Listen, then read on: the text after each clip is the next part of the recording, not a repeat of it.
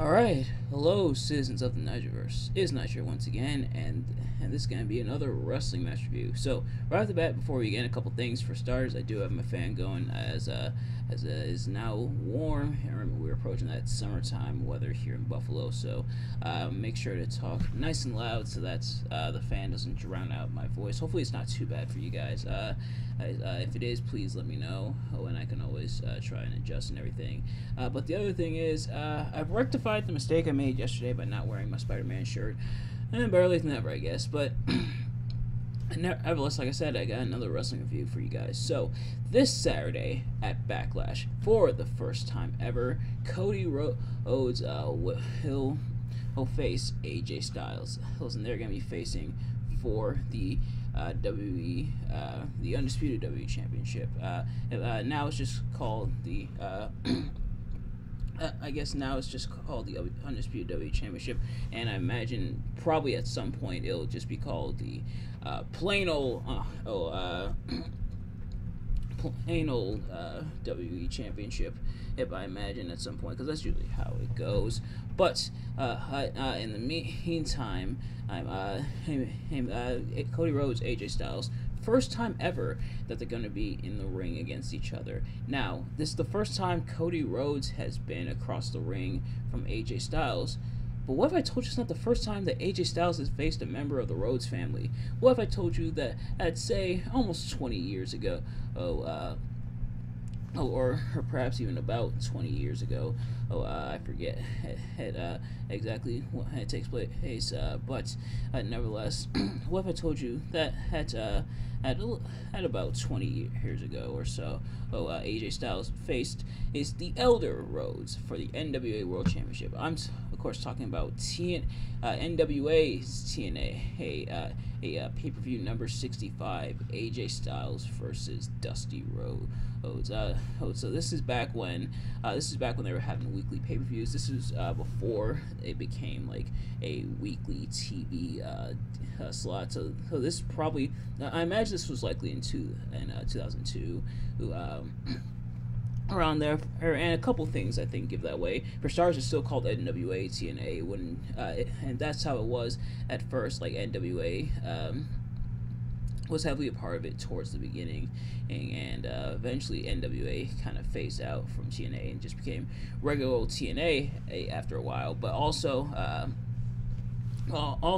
that very young AJ Styles, that very young AJ Styles, still not that long into the business, but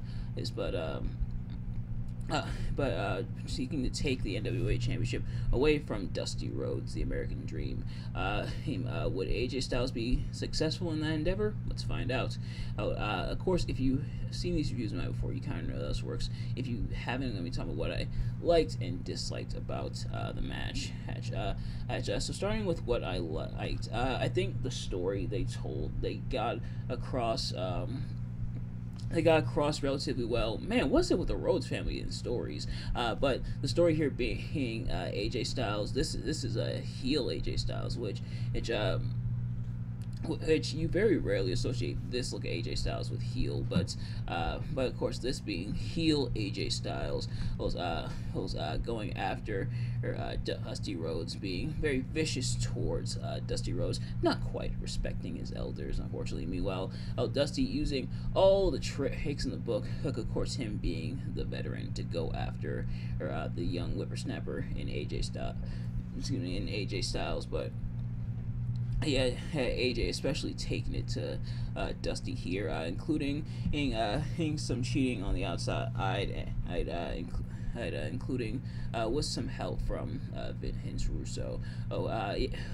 Vince Russo this is when Vince Russo was a part of TNA before he left and before he came back again. But yeah, so Vince Russo, part of TNA here, and managing AJ Styles to the ring.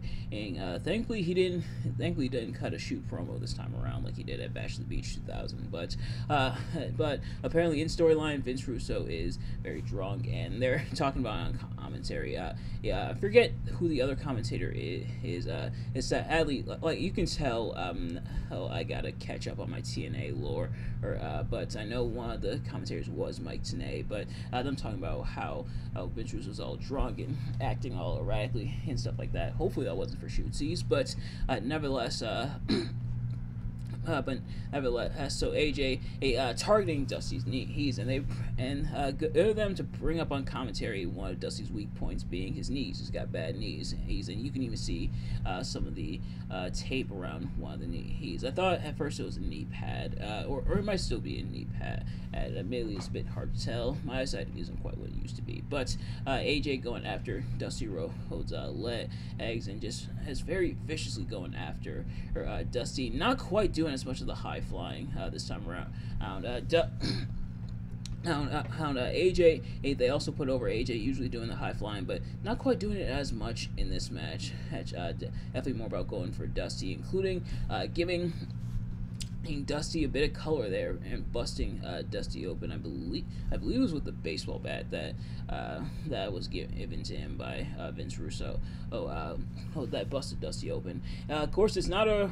I was gonna say it's not a Dusty Rhodes match without some color, but even Cody's had some color before. Hell, Cody had some color this year in the Build to Mania, but yeah, it wouldn't be a Rhodes match without some color. And Dusty does get some color there. Aaron and is busted open and by it, and AJ exploiting that wound. And some more, and of course at another point Dusty has AJ Styles in the figure four, and a couple interesting things I bring up on commentary. The first being that when Dusty Rhodes won the NWA World's title for the first time in 1978, AJ Styles was only 1 year old, which is crazy to think about. But also the fact that also the fact that Dusty Rhodes used the figure four to win the NWA World Championship, and I imagine that might be, and this is kind of just a theory on my part. Someone confirm or deny this in the comments, although I can always look it up later. Or is that where Ric Flair got the figure four from? But nevertheless, Dusty does have the figure four. AJ's tapping, but the referee was taken out earlier in the match, and then AJ essentially cheating to win, locking a figure four on Dusty and holding onto the ropes for leverage. Dusty passing out, shoulders on the mat, and counts to 3. So AJ actually gets the win off of that. Like, I've seen that spot where they're in like the figure four, and then they put their shoulders down onto because they're in so much pain, they're writhing in pain, but then the referee starts counting, so they shoot back up because they don't want to get pinned. But I think this is the first time I've seen it where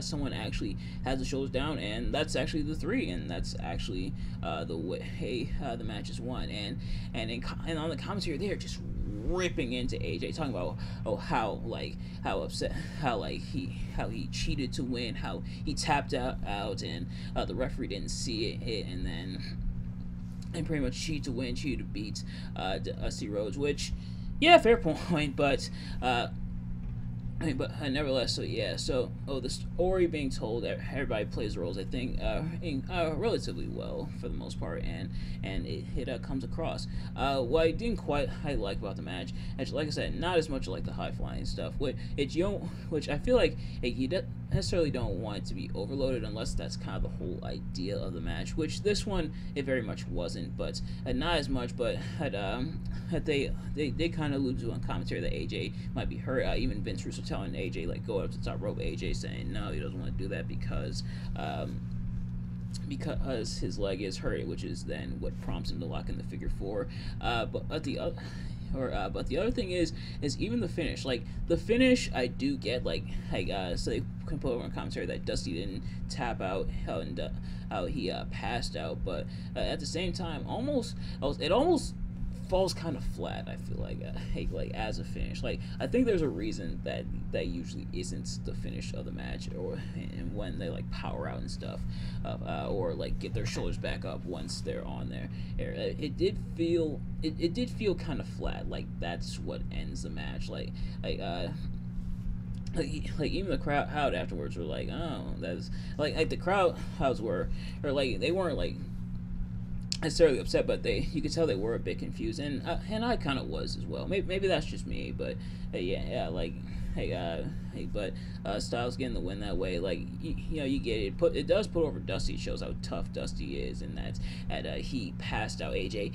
Had to force him to pass out because he couldn't really beat him. Like you can tell that's kind of what they were going for, and it's a story that they've told several times throughout the history of pro wrestling before and since this match. But I feel like it didn't quite come across as didn't come across quite as well as they would have hoped or expected. But will AJ Styles and Cody Rhodes live up to their hype? And what will happen when AJ, about 20 plus years later, faces Dusty's kid, as CM Punk puts it? We'll find out this Saturday.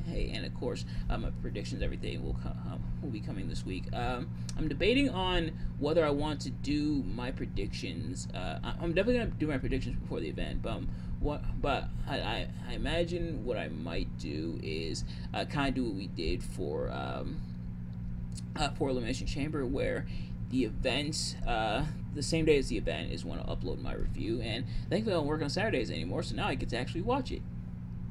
But I wonder if I'll do it that way, or like I guess it depends on when it ends and when I can get the video up, because as of course you know I don't like to upload too late, but we will see what happens. But the predictions will definitely be later on this week. I imagine probably Friday or so. Either Wednesday or Friday. I'm not entirely sure which day I want to have my predictions just yet. But in the meantime, thank you all so much for watching. Hope you enjoyed. If you did, please do me a favor: like, comment, subscribe, share with your friends, and turn on post notifications so you know every time I upload a video so you can see as soon as it drops. And let me know in the comments your thoughts on the match, my review of the match. Do you like the match? Do you like my review of the match? Let me know. This match is up on YouTube, the whole match in its entirety on the TNA YouTube channel, so you can go check it out there. That's how I checked it out. But in the meantime, thank you all so much for watching. I'll see you guys later. Peace.